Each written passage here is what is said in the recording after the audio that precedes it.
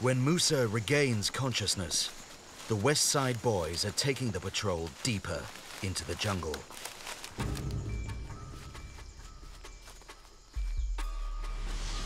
Late that afternoon, they arrive at the rebels' stronghold, a tiny village called Gaberi Bana.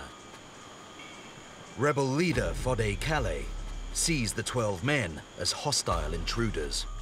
I'm not the one who give the order to arrest them, but my men arrest them and hand over them to me. They don't have any business to go right in the jungle.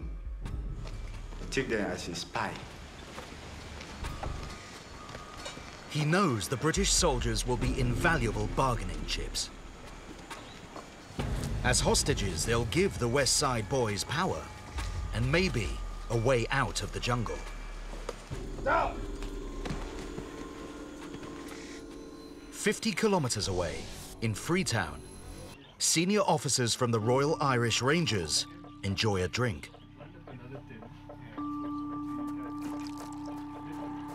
An urgent message arrives.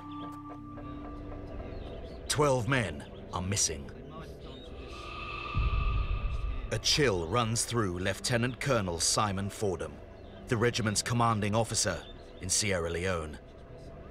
We surmised that they had had an accident, or the worst case would be that somehow they had been, they got involved with the West Side Boys or been apprehended by them.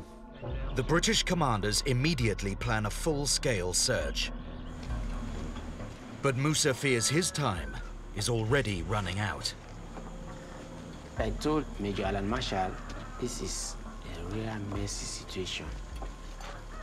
These guys might kill me anytime from now. I am not important to them.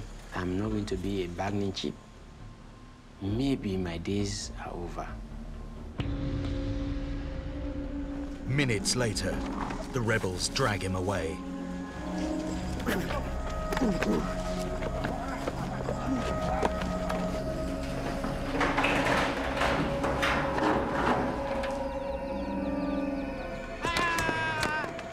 He's beaten again, this time by boy soldiers.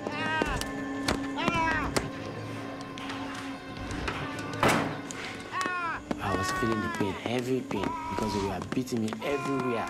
My head, my eyes, everywhere. He's thrown into an old cesspit.